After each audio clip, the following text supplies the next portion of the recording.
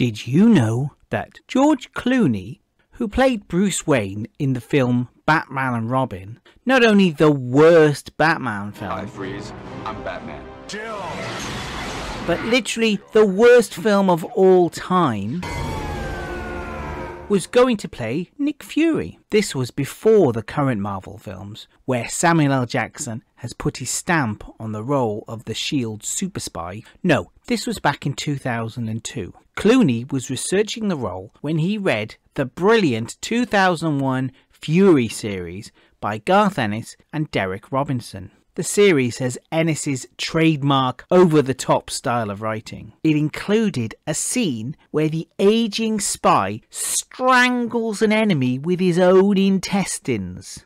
Ugh. It was this gory scene that put Clooney off the project, and the Fury film was never made.